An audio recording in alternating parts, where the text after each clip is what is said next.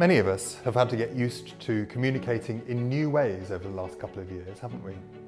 Some of you will have met up with friends or family using online video calls. You may even have had a video appointment with a doctor during the pandemic. For people with an interest in healthcare, these new ways of communicating have opened up exciting possibilities. My name is Dr. Richard Perry, and I am a consultant neurologist at UCL Hospitals. For me, the benefits of close communication between doctors from across the UK are illustrated by two recent projects, both of which started here at UCL during the COVID-19 pandemic. The first is the story of VIT, a very rare side effect of vaccination against COVID. This is a condition in which abnormal blood clots can cause blockage of veins in the brain, often causing a stroke. When we first heard about these rare cases, an email discussion started among stroke doctors in the UK. Within a couple of weeks, we had started a national study to explore this further. Through rapid digital communication, we were able to learn a good deal about this new condition and how to treat it within just a few weeks, much more quickly than we would normally expect. Now that this study has been published in The Lancet, doctors from all over the world can learn about this illness and how to treat it. Another similar example is how increased digital communication helped to bring together a group of doctors interested in COVID and stroke. Even though we were based in stroke centres spread out across the UK, we were able to meet online to discuss the idea of studying the impact of COVID on stroke. Within a few weeks, we had a study up and running which led to a publication in the Journal of Neurology, Neurosurgery and Psychiatry in November last year, again allowing us to share findings with other clinicians helping stroke patients across the world.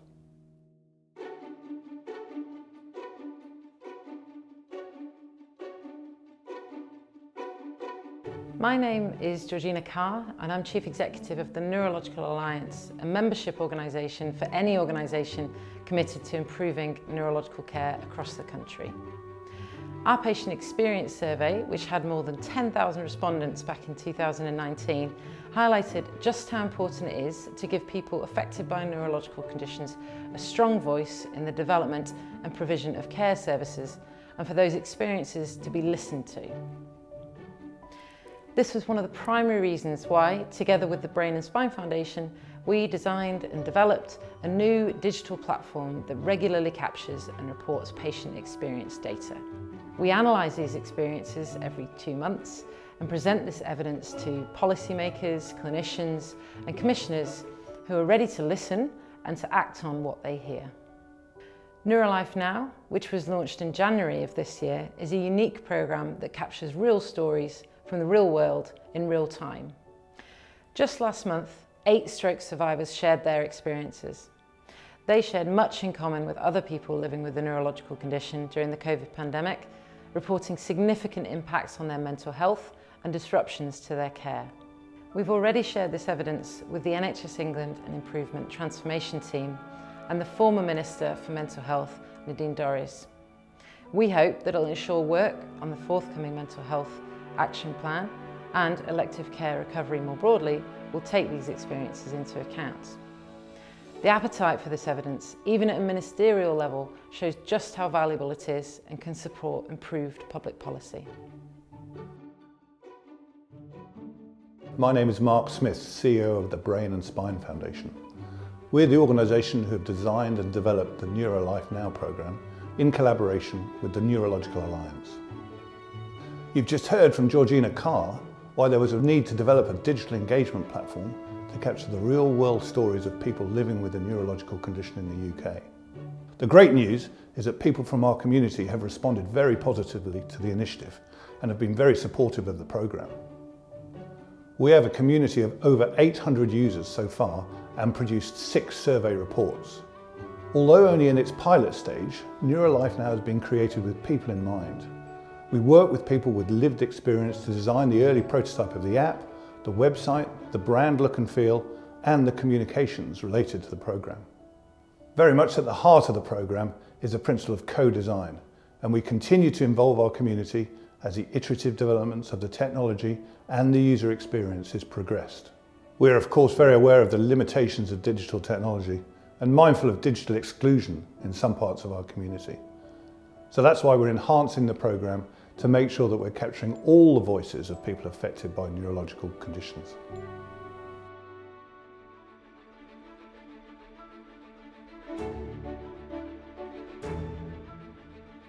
My name is Rob Sinister. I'm a consultant in stroke and neurology. I run the stroke service at UCLH and the North Central London Integrated Rehabilitation Project. Stroke assessment can be difficult before hospital admission and before brain imaging is performed. This can lead to pre-hospital screening errors so that patients may be brought to the wrong hospital for immediate care, and this can make specialist stroke services less efficient for time-critical treatment.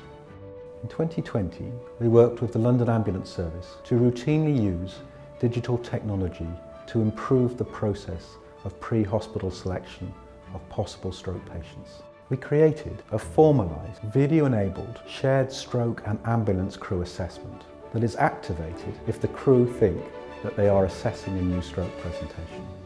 We rolled this out in North Central London over a 3-month period of training and testing with our ambulance colleagues. We have now performed more than 2,000 assessments and found that the system reduces by more than 50% the number of non-stroke cases taken long distances to a stroke hospital. It reduces treatment times for time-critical interventions such as thrombolysis and thrombectomy in complex cases. And finally, reduces the time to treatment for high-risk resolving events known as TIA, which have a high risk of recurrence from days to a small number of hours. Independent review has shown that the system is popular with ambulance crews and hospital teams. The system benefits stroke survivors and people without stroke in ensuring that the ambulance crews go to the right hospital first time. And for stroke survivors, clearly allows time and critical treatment to be delivered faster, leading to hopefully less long-term disability. We are now setting up a similar resource for calls to NHS 111 first. My name is Peter Snow and I'm a research fellow at UCL within WISE and Aspire Create Centres, working on upper limb rehabilitation, robotics and virtual reality. I initially focused on those suffering from phantom limb pain, but I'm now expanding the system which was created as part of my PhD to examine its effectiveness towards those suffering from other upper limb pain and neuropathic pain.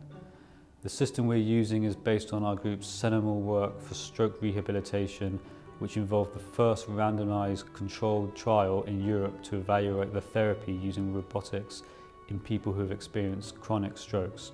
Due to its success, I've been translating elements to other upper limb conditions.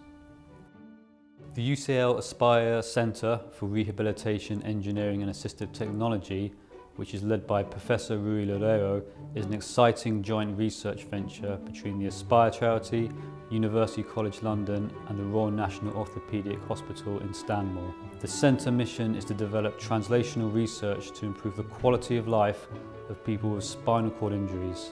We investigate techniques which are applicable and transferable between different conditions, including stroke. We know that many stroke patients are experiencing difficulties with upper limb movement, and through our work so far, we feel that using robotics could have exciting opportunities for upper limb rehabilitation for stroke survivors. We blend assistive technology with advanced rehabilitation devices to actively promote and support the restoration of function. Instead of considering each intervention in isolation, we envisage an integrated systems-based approach combining cutting-edge evidence-based medicine with state-of-the-art rehabilitation engineering solutions. We're excited to see how these cutting-edge technologies could help people, including stroke patients, in the future. We have seen how even simple forms of electronic communication allow rapid sharing of experience between doctors during the pandemic. Patients can also come together in new ways, sharing their stories and helping health professionals to deliver services better suited to their needs. Meanwhile, more advanced technologies, particularly in robotics and virtual reality, have the potential to transform the way in which rehabilitation is delivered. It's easy to be fearful of new technologies, but we have seen a glimpse today of how they can empower doctors, scientists and patients to work together towards a brighter future. Thanks for watching.